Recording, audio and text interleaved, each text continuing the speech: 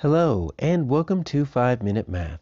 Today we are looking at the 7th grade concept of volume, specifically how we can calculate the volume of pyramids, and we will do it in 5 minutes or less. So there are different types of pyramids, and they change based on what the shape of their base happens to be. So this is a square-based pyramid. We will also look at a triangular-based pyramid, but the square-based pyramid will kind of serve because it's going to act pretty similar to a rectangular-based pyramid.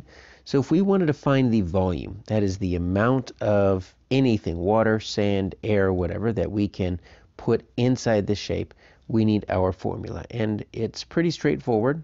Think of a rectangular prism. So the volume of any rectangular prism is base times height. This obviously is not a rectangular prism.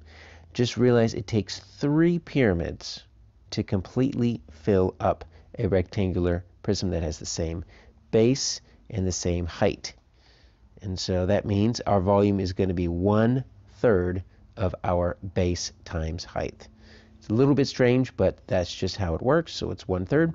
So when you are looking at a pyramid, you need to figure out 2 things. Number one, how can you figure out the base? Well, this is a square, so all we need is one particular side length. So let's just say the side length happens to be 9 meters. So we don't need any other side length. We can quickly calculate that if that's 9 meters, that's 9 meters. So our base is going to be 81 meters squared. The only other thing we need is our height. Now our height is never going to be one of these slanted lines. It is going to show up as and I'm going to draw it for you here, like a dotted line. Comes down from the vertex and it kind of hits the middle of that base, and they usually give you a little bit of a right angle symbol right there. So that lets you know it's an imaginary line. It is the height from the middle of the base up to that very point, and let's say that is 12 meters. Well, now we can calculate it. So we are going to say volume equals 1/3 times our base, which we calculated as 81 meters squared, and times our 9 meters. So I'm going to use the commutative property here, and I'm just going to flip these two.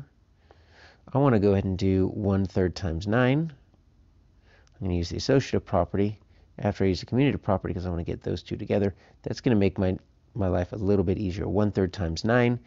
So that is going to equal 9/3, which just equals 3. All right, so those two are going to kind of reduce down to 3, and that is 3 meters. And let's go ahead and bring back in my 81 meters squared.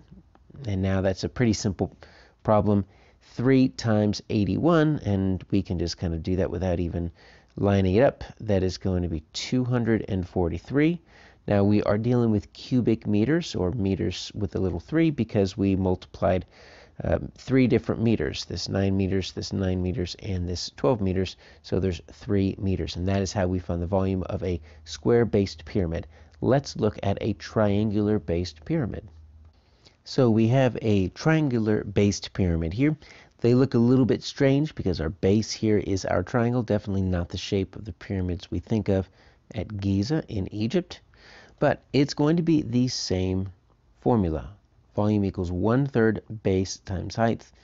The biggest thing is we need to figure out how to find the base. So the base is a triangle. So remember, our triangle is going to be, so the area of a triangle is going to be 1/2 base times height. Now it's a different height. So this triangle right here, we've got this base.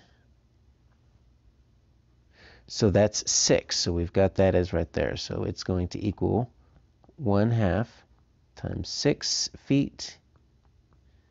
Then it's got its own little height right here because it's not a right triangle. That's 3 feet.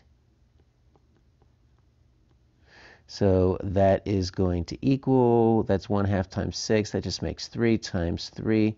So that's going to make 9 feet squared. So we've got volume equals 1/3. Our base is 9 square feet.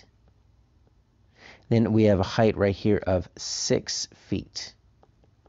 And we kind of put all that together. That makes 3. So volume is going to make 18 cubic feet.